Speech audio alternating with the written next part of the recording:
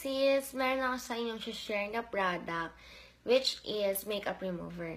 So, meron po tayong 3 kinds of makeup remover. Meron po tayong gel type, meron ding milk type, and of course, meron po tayong oil type. Kung ano pong mas prefer nyo gamitin sa skin nyo, usually po kasi ang makeup remover is oil. So, if you're looking other option po, meron po tayong 2 kinds, milk and the gel type. So far, ngayon po, ang gagamitin ko is the oil base. As you can see, mga sis, nag-makeup ako, hard look. I put waterproof eyeliner, mascara, as well as matte lipstick. So, para po makita natin if it's easy to remove our makeup using this makeup remover. So, here we go, girls.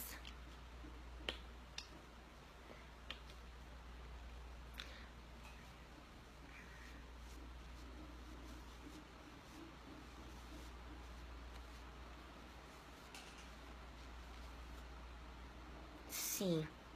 Yan. So, try naman natin sa matte lipstick. It's easy to remove nga.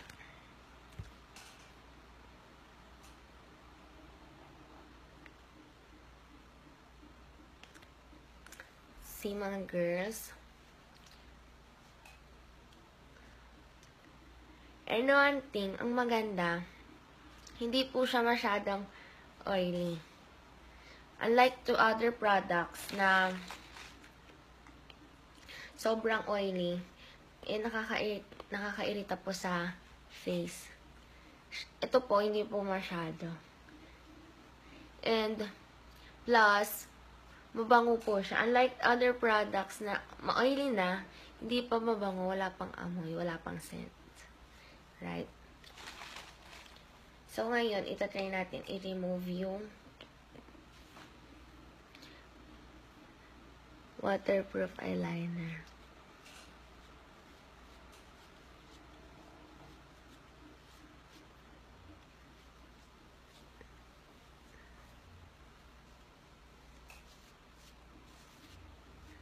So, ganun po siya kabilis matanggal. Wala na po agad. And ito po yung meron. Ito wala agad. Yan. So, napaka-effective nga po niya. See, guys? Isang wipe ko lang. Wala na po agad. Yan.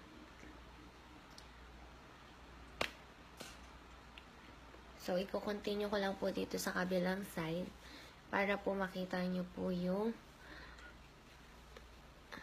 pagka-remove ng makeup. See? Ito po.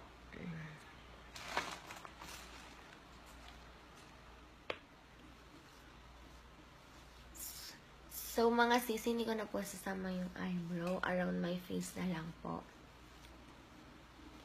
For final touch. Yan.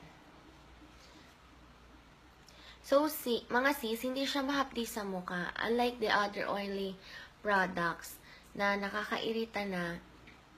Tapos, pag in-scrub mo pang paulit-ulit, masakit sa skin. Ito po, hindi po. Hindi po siya masakit sa skin, hindi po rin siya oily masyado. And, yung mabango pa po siya. Parang amoy apple.